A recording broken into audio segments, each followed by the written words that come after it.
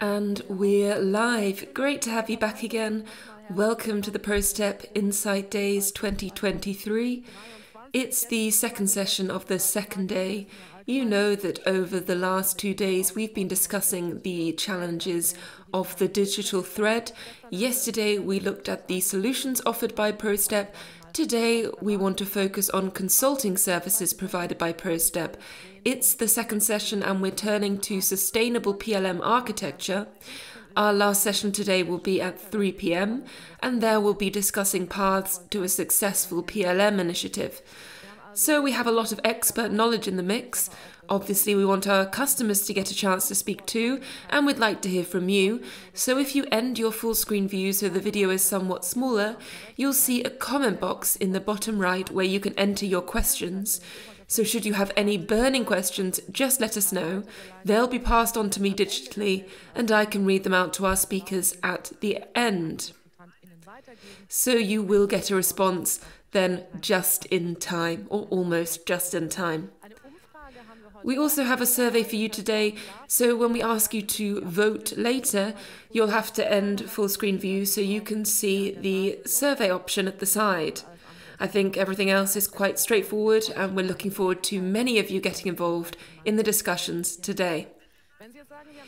If you've missed a few sessions yesterday or today, don't worry, we're recording everything and the videos will be made available on PROSTEP's video portal in the next few days in both German and English. So you should be able to access the information you need at any time. So I suggest we get started now.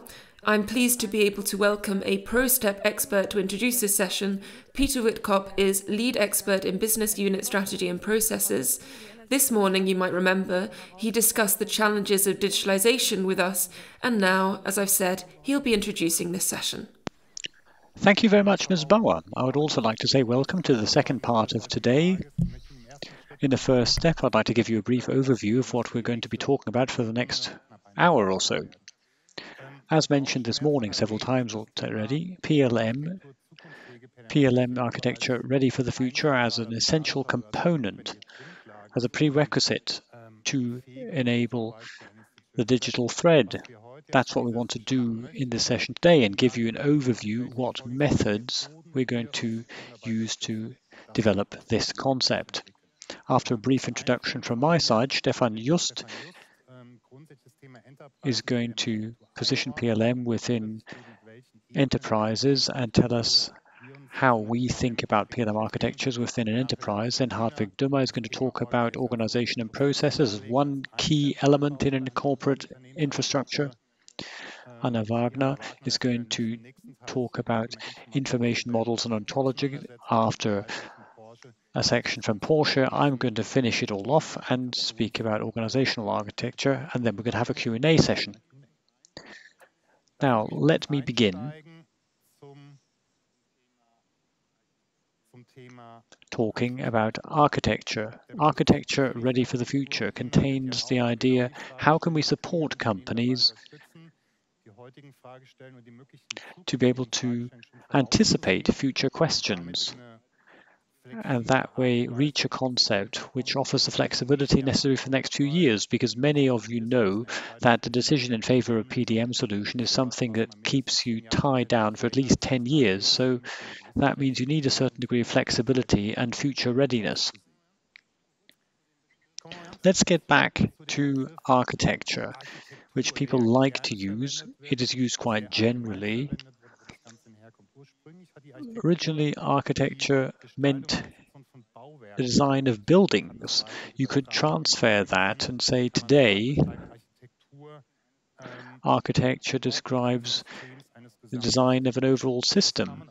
And if you stay with the analogy of buildings, you can look at that on several levels. There are views of an overall system. That could be, for instance, the static structure, that could be electronics, etc. And these views of a system are also important in PLM architectures. So that means a question how you interpret the term architecture and processes and how you can transfer it to PLM. Always with a focus on preparing for the future and ensuring that you will be able to work with it over the next few years.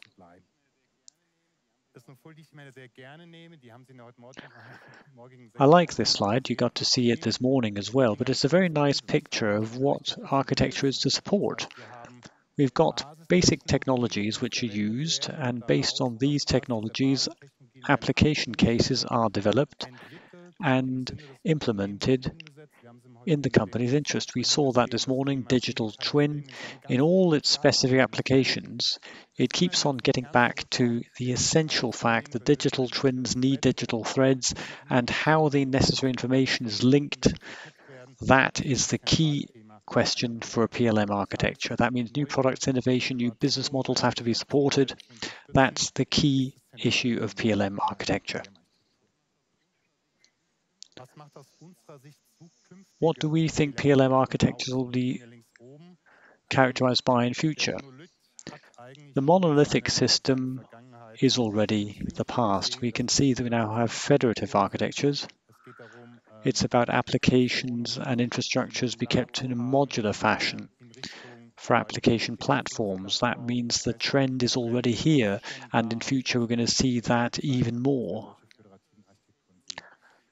The entire development of technology, artificial intelligence, trusted data spaces, the cloud, just to give you a few examples, are also an aspect which of course remain relevant in this concept. Low code on the right, provision of platforms with few entry barriers to continue developing these structures. That's also an issue.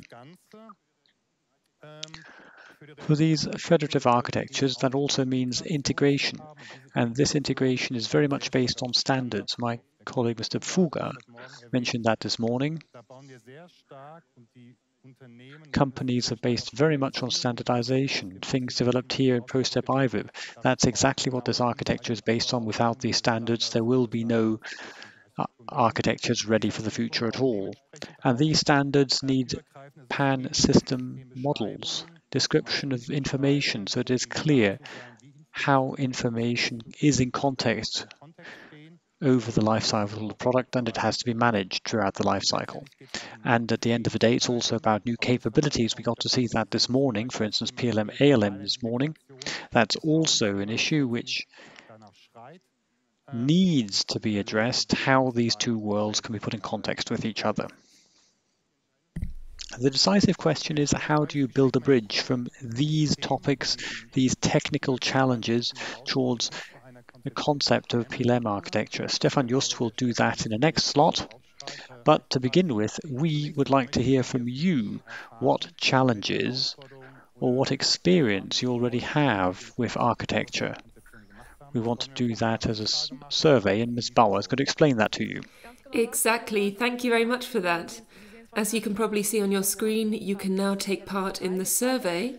If you can't see the survey, try leaving the full screen view or make the video a little smaller, then you should see the survey in the bottom right of your screen.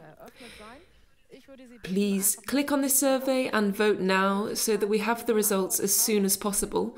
I can read out the question now for you again. We would like to know, which aspects of an enterprise architecture have you defined or designed in your company? And of course, this survey is completely anonymous. We can't see who voted for what. That's not the point here. We just want to get a general picture of what exactly you've designed, what you're involved in, to then focus on these points. So, Mr. Wittkop, you know our audience better than I do. Which direction do you think the answers will go in? That's an exciting question. I'm really looking forward to see what the result will be. Just to talk about the agenda in advance, information models and also architectures, but I would imagine that processes is a topic that every company deals with now, from small companies to large companies. Everybody has a kind of process description, process organization, application just the same. I'm interested to know in what's in between, finding this link between architecture and concept. That is something that's sometimes lacking, and I'm really interested to see what people's experiences have been. And we can see results. And what I find quite interesting is we and it's really very don't have interesting a that there clear doesn't seem to trend, be any really. clear trend. What's leading at the One moment thing is seems to be process leading the way definitions, and if I can growing, read that that's correctly. process definitions, Sorry if I've for read that glancing down, but correctly. I'm looking at the screen. Sorry, I'm looking down, but I'm just And looking at the also pretty screen in far front up, of me. IT components Then and we have infrastructure. IT components and infrastructure, which also seem to So be my popular. prediction was almost right. You can see process definition is something people know about. It is an issue, just like IT components. That's what we find in IT concepts. Infrastructure is well described, process is described, but the links in between, how business objects are understood, what information is necessary, how the two are pooled, that is something which doesn't normally get the same level of attention, and there's not so much awareness of the significance of this information. So that is, in our experience, something that does reflect this trend. Positive. I don't know any of these, nobody chose that, so that seems to be, well, at least there seems to be some awareness.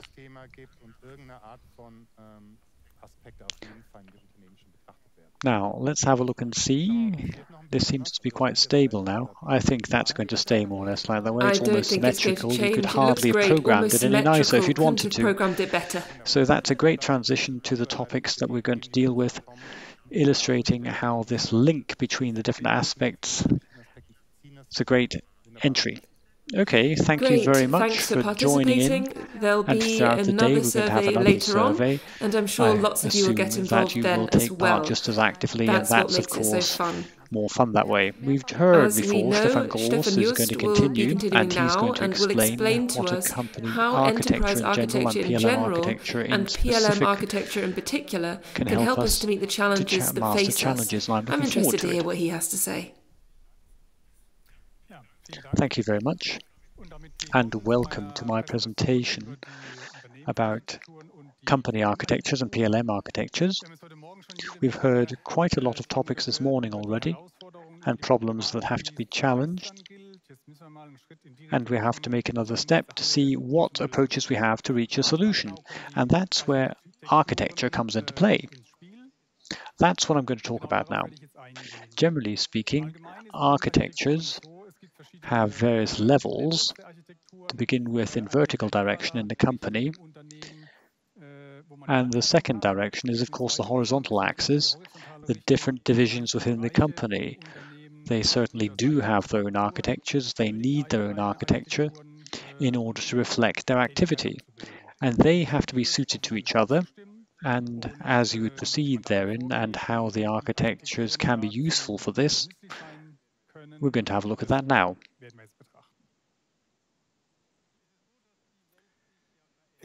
The world is changing. We can tell in various positions, and I have an example here which is certainly aged a little bit in the meantime, but I still like it.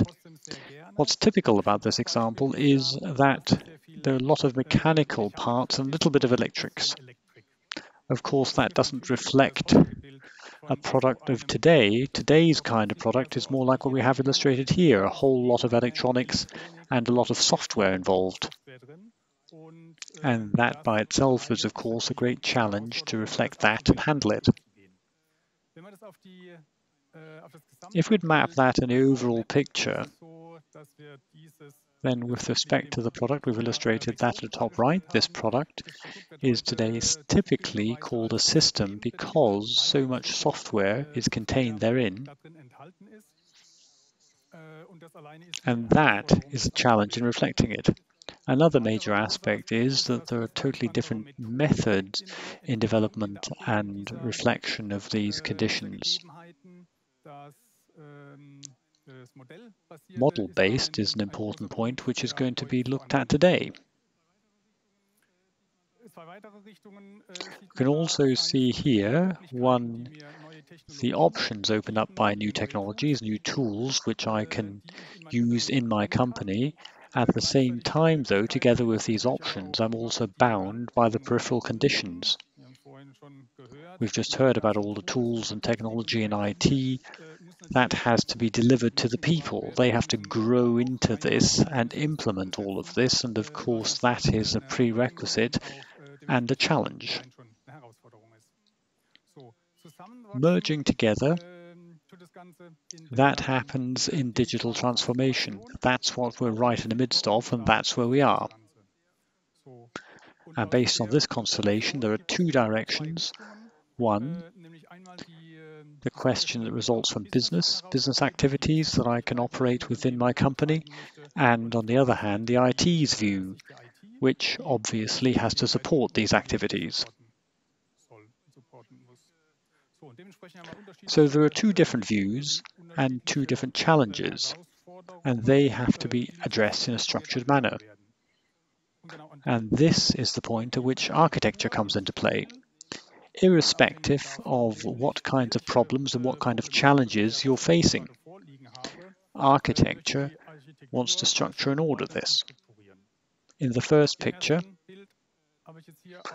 I've just shown the enterprise architecture.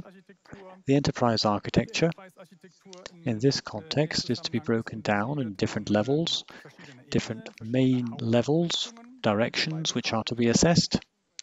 The key point in enterprise architecture is that the whole company has to be observed. Accordingly, the view reaches or starts from top management level and follows a top-down approach.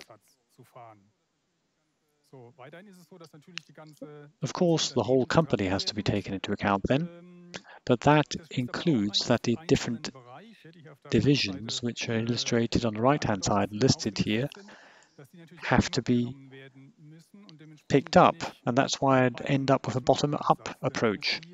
You really have to pick them up so that you result in a whole picture, and that is the challenge.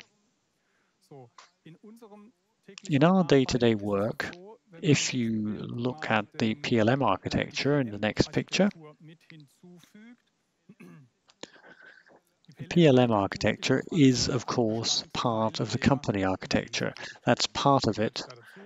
You have to move therein, and accordingly, for enterprise architecture in our projects, we take the uppermost and the lowermost bar, strategy and technology architecture, that's in the PLM projects. It's not defined in PLM projects. What we defined are the so-called focus areas, which are processes and organization, data architecture and information architecture, and applications.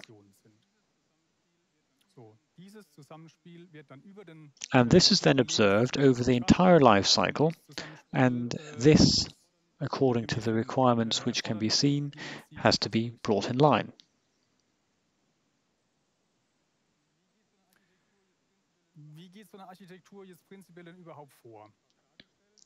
How would such an architecture proceed?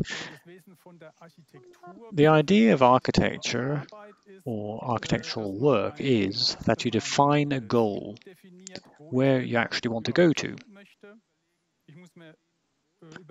You have to consider carefully what your starting position is, and then you've got to think of a way to get from your start point to your goal. Accordingly, you have to see what kind of options you have on this path, and then you can go. You can also see that in this orange-colored loop on the right-hand side of the cycle. We have the definition of the starting point and the final target.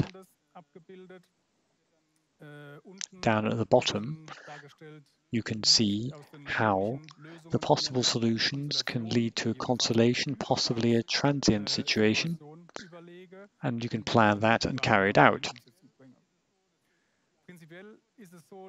Basically, architecture sounds static, but what is important about architecture is the work in architecture.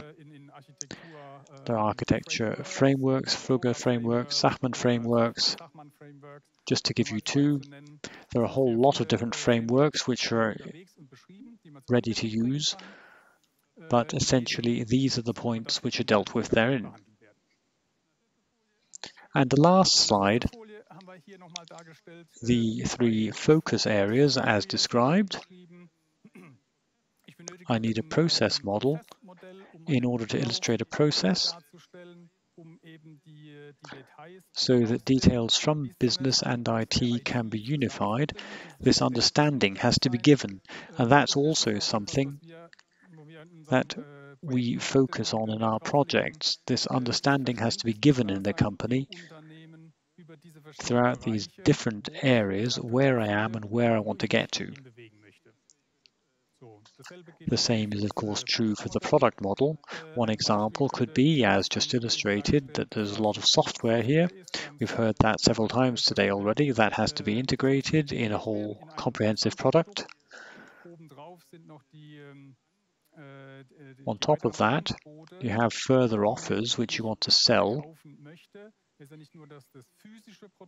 It's not just the physical product which ends up in sales. There are a whole lot of other deliverables that I would like to offer running in parallel. And all these factors have to be brought together. And what we can see and hear in the following presentations is what it looks like within the process, within the data and information model, and applications. Thank you so far. Yes, thank you. Quite impressive. It was very clear. I have another guest in the studio with me now, Hartwig Dümler. He's a principal consultant at PROSTEP, and he's going to be delving deeper into the PLM architecture with us now. Over to you. Have fun. Thank you very much. We have the next few minutes to talk about this business architecture level. What kind of dependencies are there? And to begin with, I'd like to go a step back and wonder what a typical event is, why a company would start thinking about PLM. Possibly you've lost your software system because your vendor has cancelled it or discontinued it, or your IT landscape has become so much of a mixed bunch that it would make sense to think about harmonization in order to become more efficient. Or, as a company, you'd recognize that the way you develop products could be improved in efficiency, in productivity, or in manufacturing, or could not be continued in the same way because you don't have the competencies to do it anymore. So, the question is, what would you do then? There are a whole lot of things, capabilities which are summarized by PLM, and the question is, for my company, what's important? What do I have to address first? Now, in PROSTEP, we have a lot of concepts, a lot of projects, a lot of industries, and as in the session before, we have methodology, we have tools, we have experience. We can accompany people from A to Z. We have to trigger an initiative to modernize PLM, all the way to implementation, which we can accompany as well, of course. And that gives us the flexibility that at any time we can join in such an initiative and support our customers. So the question is, what are we going to do? What are we looking for? We're always faced with the situation that we have process participants which are carrying out any kind of activity, generating work results, information, and this interaction is what we're interested in. And in most companies, there's a PEP, a product development process, documented very nicely over time, work results, milestones. That's all very fine, but not detailed enough for our requirements because we want to understand what are the true processes, what are the true problems, and where can we find that out? In the divisions. So that means we get in contact with the representatives from the divisions and discuss all these activities that employees go through and the problems they experience. We gather all the information we need. Now that's, of course, a benefit we can extract from this analysis phase. There's further benefits as well. All our users are on board at an early stage. That means the mood in this user group is not exactly ideal if you just try and stick a system on top of them. We get them on board early, we listen to everybody's opinion, we gather their requirements and wishes. That means we generate a huge benefit throughout this initiative. And the third thing is we can generate unified terminology. It happens quite often in one company, there's a discussion how a process occurs. But here now, using clear terminology and specification, we can avoid misunderstanding throughout the project. So what is important? We speak to people who really live with these processes, and along this process we gather everything that exists as relevant product information. And that is this red thread that runs through the product data. We generate common understanding, an important aspect, because willingness for change has to be supported by the insight of the people that it makes sense what we're doing. It's quite typical. If you ask a company what software is the best in order to get your job done, then the answer is often my software. And nobody obviously wants to change things. But if we reach a common understanding that we have difficulties facing challenges, we can generate the willingness to change. What we learn, we document according to corporate standards. That could be swim lane, PLM, or it used to be EPK, which was very popular, not so much anymore though. In any case, we can transparently document that, reflect it, and that way we can generate this common understanding.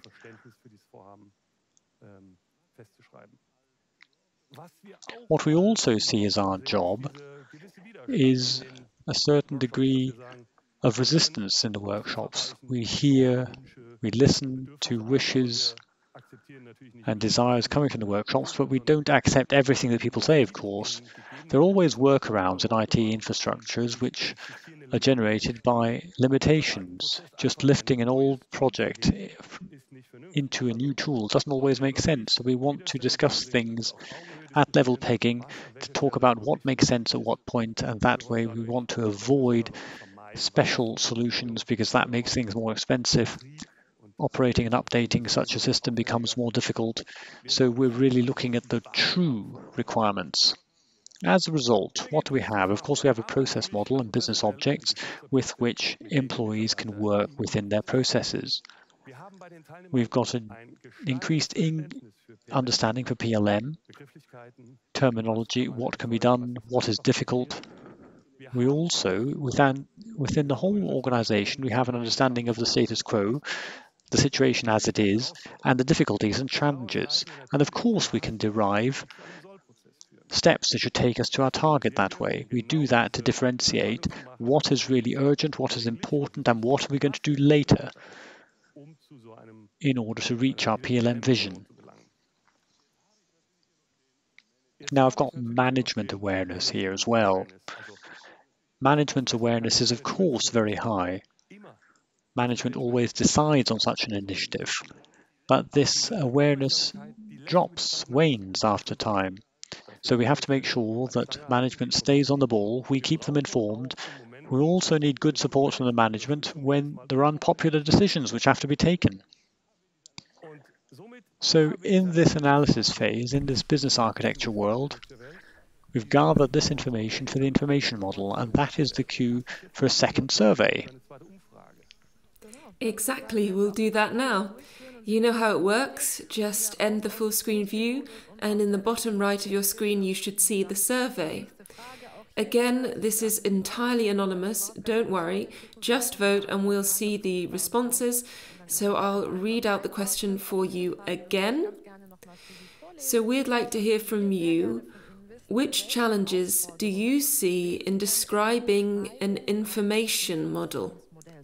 There are several options because I think there are probably many challenges. It's obviously interesting to see whether we can identify a trend. What do you think? What do you think the trend might be? That's difficult to say, but we spoke about this before already. Process is normally well described. Normally, every division knows its world and its processes, but at the interfaces to other domains, other areas in product development, it's not uncommon that we don't only have a process transition, we have system barriers, data borders. So I do think that this information concerning the processes will be an aspect which will come up here. Of course, it wouldn't be too good if everybody says, never heard about that. Okay, but that would mean that there aren't any challenges, and that's not a bad thing. So in the approach 0%, that's quite good. Otherwise, a bit of a mixed bag. The combination of business and IT seems to be in the lead. That's what we've heard just now, informing management and making sure communication runs smoothly. And we have another 3 bars at 15%. I'm just squinting to try and read them. That's responsibilities. It seems to be leveling off. Availability of process information, domain-specific features, and time spent on creation and maintenance has dropped down a bit. So very much a mixed bag, I'd say. Yes, but the winner is interaction between division and IT. Coming close to the finish. And your number one tip to solve that? Best tip to solve that problem? You start an initiative with the product developers, the divisions, and IT is, of course, integrated. Communication therein is important. IT is, of course, defensive. They don't want to change anything either, obviously, but you've got to break that down. The communication is essential as always when people have to work together. And definitely very relevant for me as a speaker. So all of your answers are very good. Thank you for voting. It was a lot of fun, and I hope that you'll manage to overcome a lot of these challenges over time. I'm sure new challenges will come up, but that's not what we're looking at today.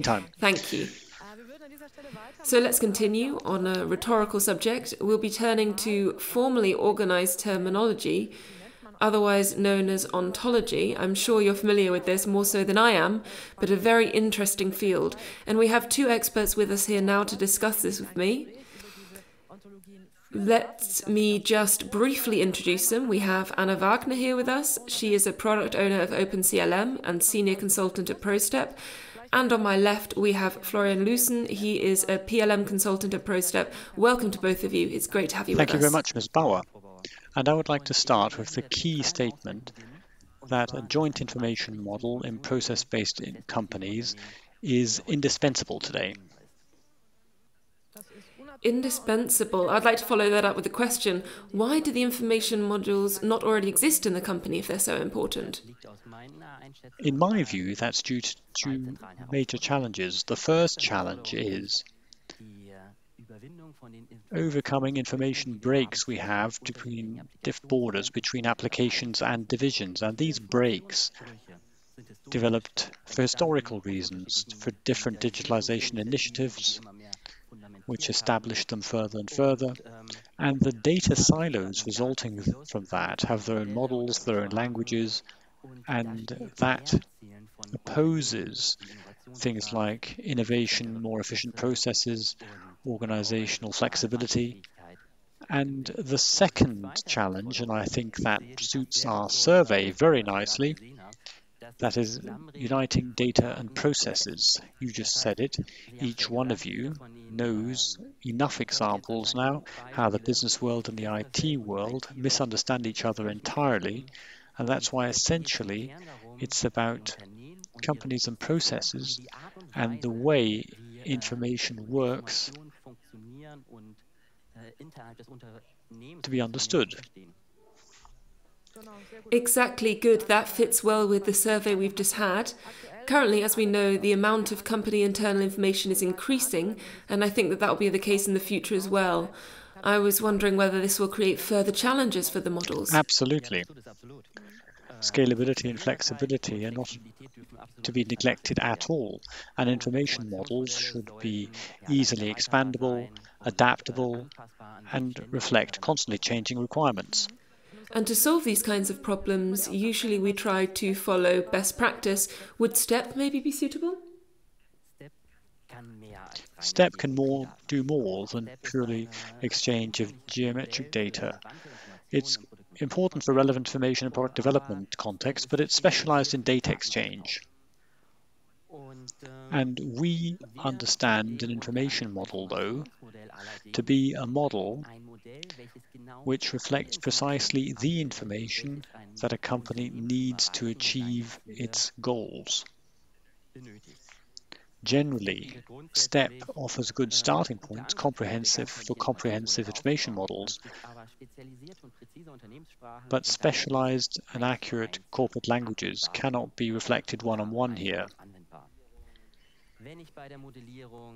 If I want to take standards into account in modeling or start from scratch entirely, then of course it would make sense to start at a smaller level and model essential information and business objects. That does not depend on the size of the company. That's great to hear. So step by step with step. So then I suggest we move on to the next step. I have a question for Ms. Wagner. So if I've understood correctly, you use linked data to create these information models. I was wondering, why is this any better than best practices we maybe already had? Well, using knowledge graphs, we can build flexible and semantically powerful information models. So essentially, every domain and company stays in their own area, builds their own information model there, and then links it to the other information models later on. Then commonly used vocabulary can be reused, and this linking or reuse helps third parties or persons not related to the domain to understand my own language. And linking information models, what does that look like? I have an example from the animal world, and I hope that everyone can understand it then. I think we're all familiar with sloths. If I were to show you a picture of a sloth, I'd assume you know it's a sloth. So essentially, your brain has linked this information. And taking that as commonly used vocabulary, then we can dive into the domain language, a language that a colleague of mine who is a great fan of sloths and I speak together. If we were to talk about two-toed sloths, you could probably follow the conversation and understand that we're talking about sloths, because there's a linguistic link between two-toed sloths and sloths. But if my colleague and I were to talk about a coloapus, you'd probably be confused.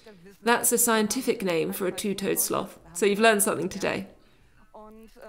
Here, there is no linguistic link with the common term sloth. So that's what this linking means. When it comes to knowledge graphs, it's the same idea, but we're not using synapses in your brain, but principles of the World Wide Web to link concepts with each other. So that means I build my domain model and link it to a commonly used vocabulary that is always available online and can be read by humans and machines. And if third parties don't understand my vocabulary, they can follow this standardized link to the public data model and then understand, oh, okay, that is the sloth. With respect to the initial problem, you might imagine that you create a systems engineering information model and a PEP information model, for example. And both of these are linked via a vocabulary. And this would mean that the development engineers could talk to their systems engineering colleagues over a coffee, and in principle, to a specific level of detail at any rate, could understand what they're talking about. This level of detail can be set to any depth.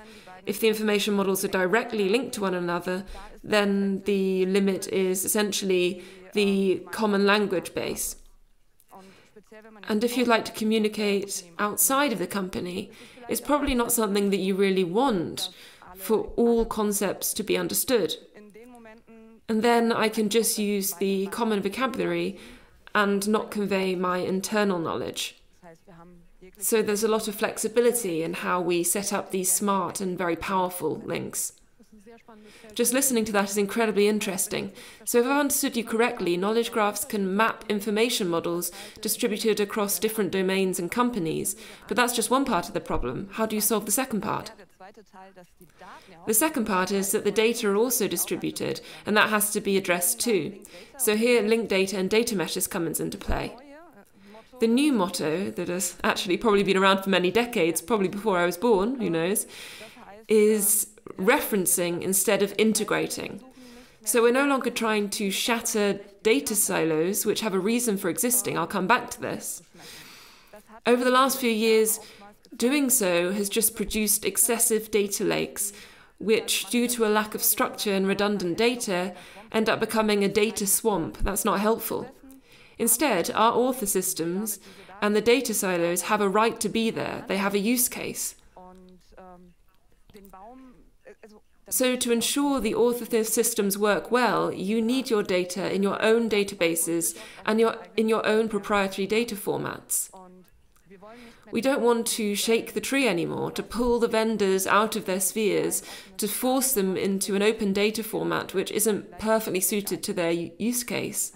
We've done this long enough, something I did at university as well. And I don't really think that this is the best route to take. Instead, we're trying to build targeted openings in our data silos and using detailed interfaces which are ideally well documented to make it possible to link data with knowledge graphs. This means we're working in the area of domain-driven design.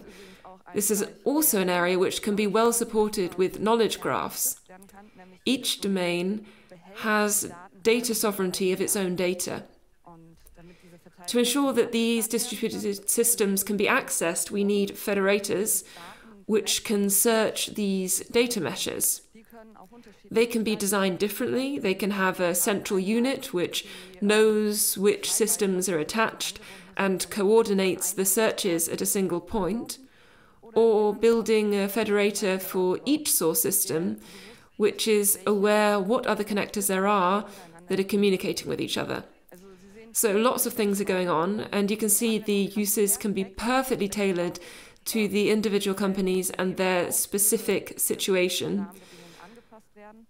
And this all means that it has incredible flexibility. That sounds very interesting in theory. What about the practical side of things for the customers? We at PROSTEP have a modular model we've defined for this, in which we have clear method steps in order to use process analysis and use case analysis to establish a basis. And starting from this basis, we get to work information model. For that we have workshop designs, we have our experts in the divisions, and only few iterations will lead us to a domain-specific information model. And then finally, we have the formal preparation, and of course that occurs in the format desired by the customer. Ms. Wagner, do you agree? Definitely, and taking the approach we've just set out, we can address the latest buzzwords of data-driven company, domain-driven design, data as a product, or best of breed by focusing on our information while maintaining and respecting company and domain boundaries. By using commonly used vocabulary, companies which don't have their own information model yet but need to communicate with other companies can benefit.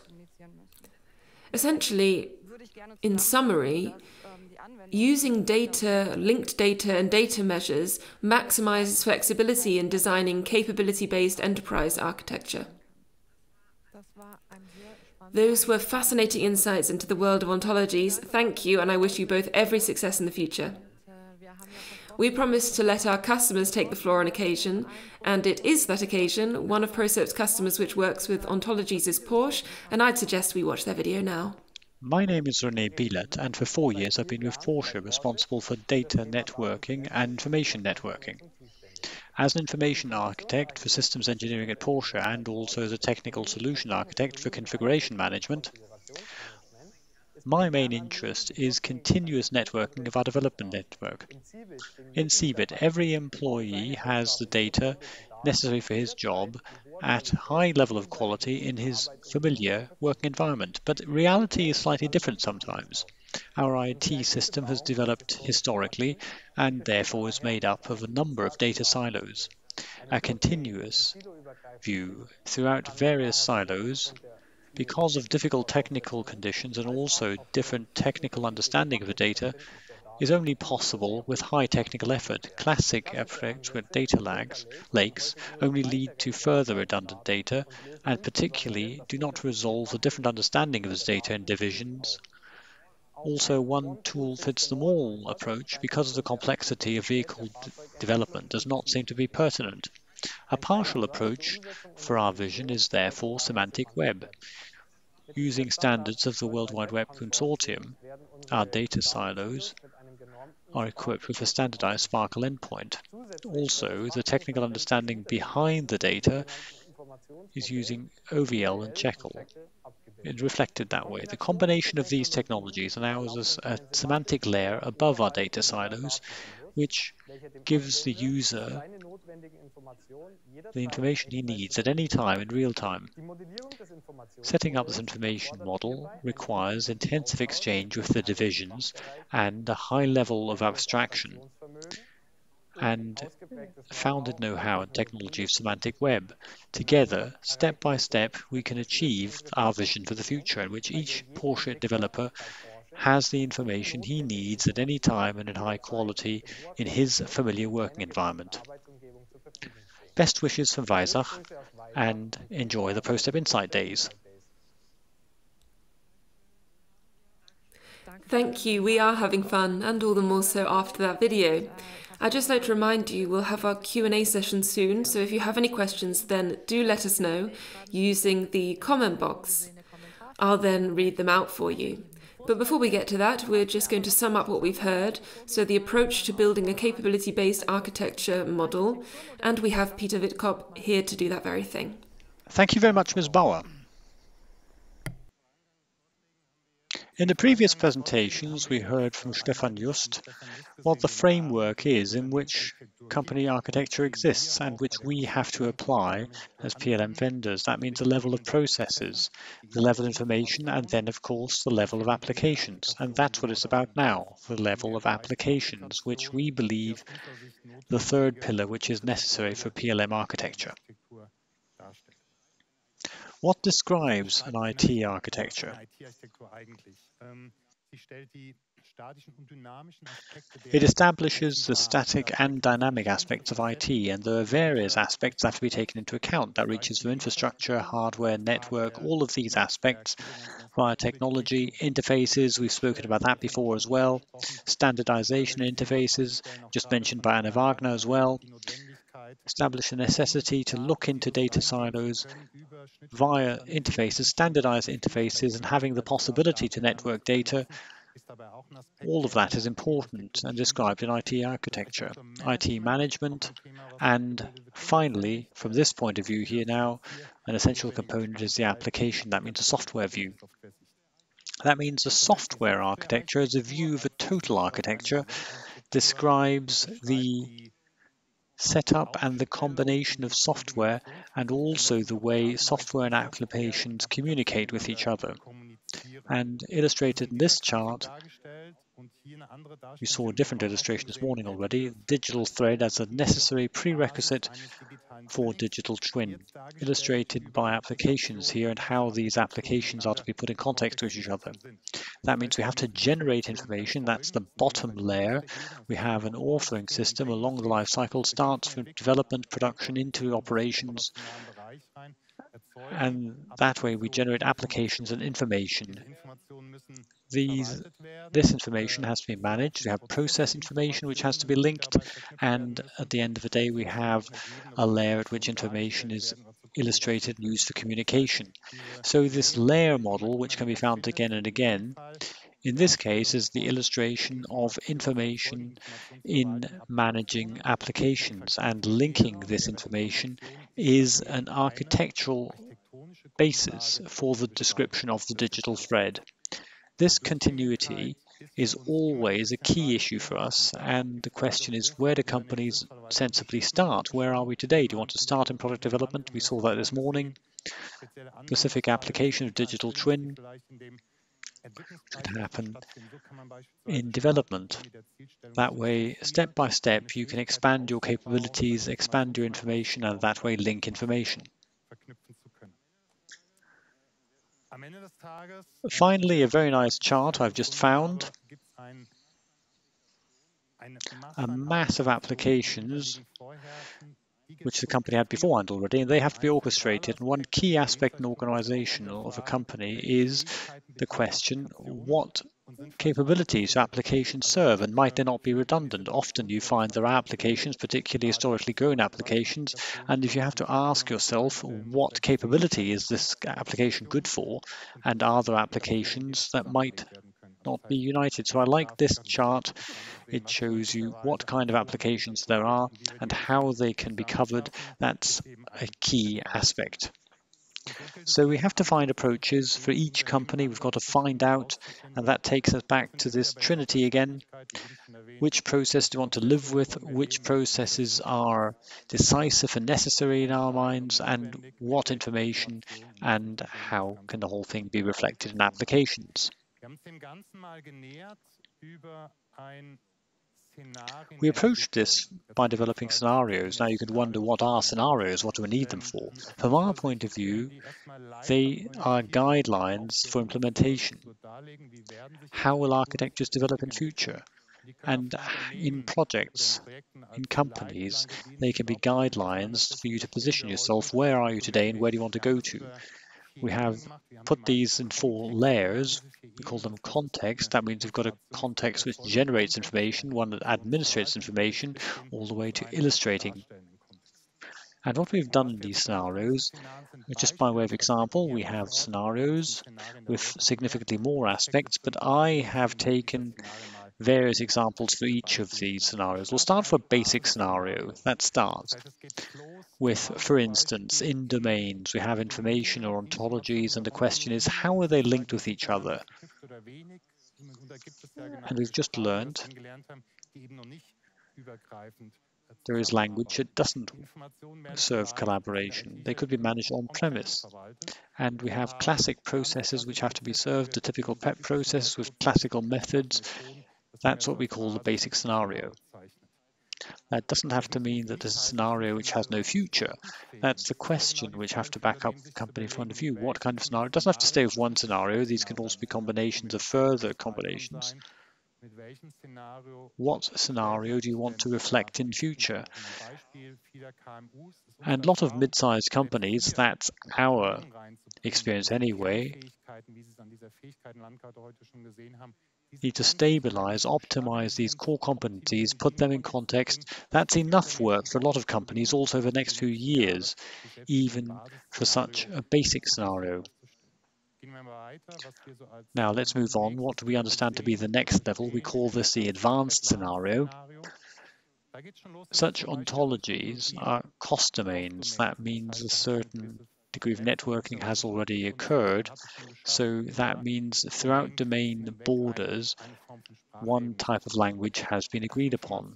Information is not necessarily managed on-premise, so you could have at least platforms in the cloud or a kind of integration platform as we have it that includes certain terminology which you can specify later on. This morning we had this in the third part. A lot of companies were asking themselves the questions. Systems engineering.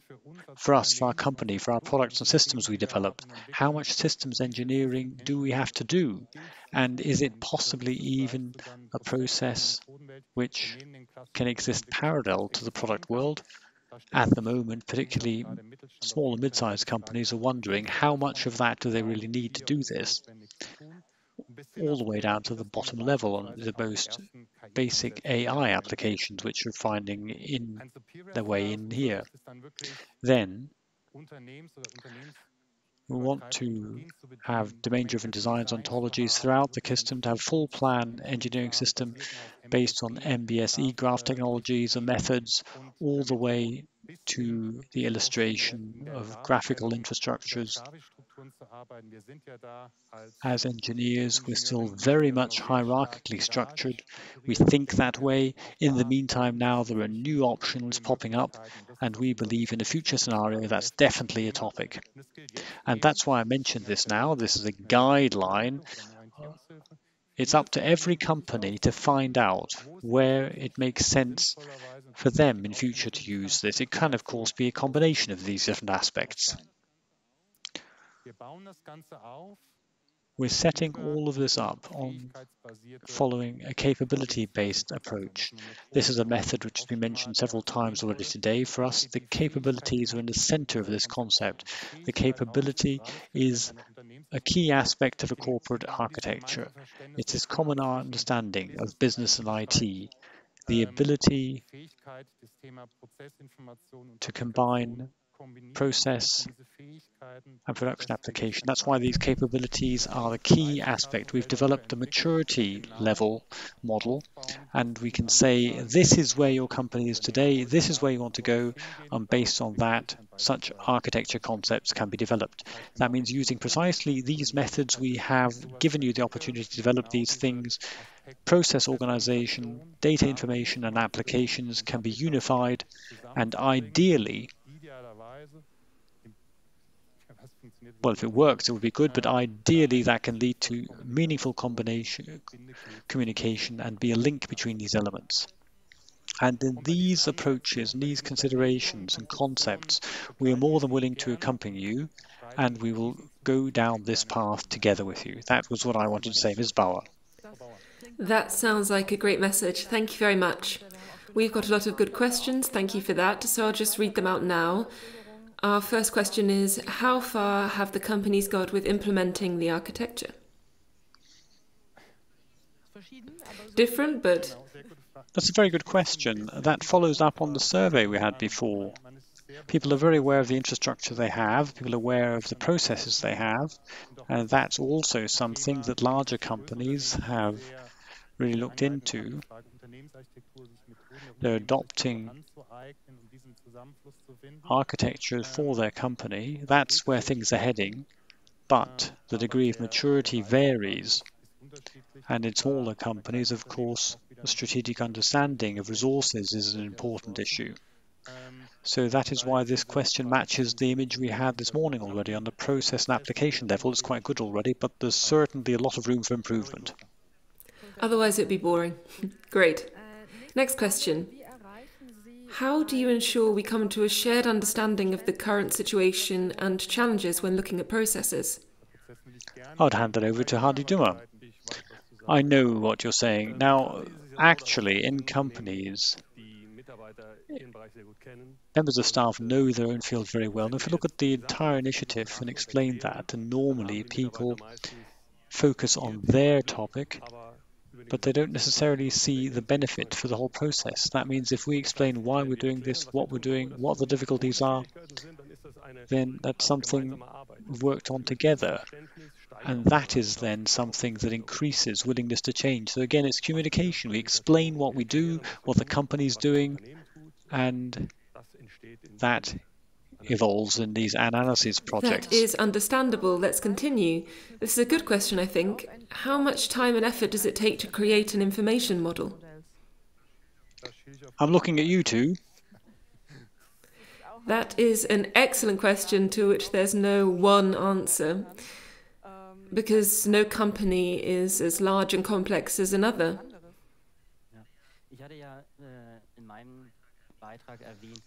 In my part, I had emphasized that you need few iterations for one domain. And if you think you might ask the right questions, you've got the right people with you, these are also two important factors, then in 4 or 5 workshops you can reach an information model. But that involves more though, really, just as an idea. So as a reference point and everything else on a case-by-case basis. Okay, I think the next question is for you as well. So how does PROSTEP go about developing ontologies? Well, we share the work quite well. We're a team working on ontology and linked data. It's not just Florian and me. And we have a lot of colleagues with a consulting background from the automotive industry who take part in workshops as experts. And then there's me. I come from a different domain, but have a lot of prior experience in ontologies and linked data. And I tend to ask the odd questions that end up being very valuable. So we work as a team. We have our modeling workshops, and we work to get the results. Do you want to add anything? Good. Great, so it's clear the team agrees. That's great to hear. Next question. What do the PLM scenarios shown mean for the companies? To begin with, a guide. It helps in orientation. What I mentioned was the aspects therein cover the capability map very nicely. That means the capability map gives you the possibility to position all these aspects and see what degree of maturity they've reached. Here, the maturity would be far to the right, and these are companies which are clearly trying to position themselves as leading edge. They address these topics. Otherwise, a company might say they're sufficiently serviced if they're just followers, then they're aware of their basics. They might see this a bit differently.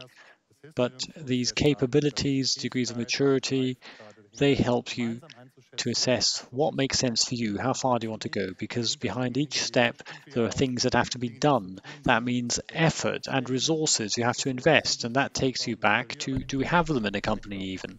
So developing a roadmap is the main result, and that's all focused on these scenarios. Great. Thank you very much to the whole team.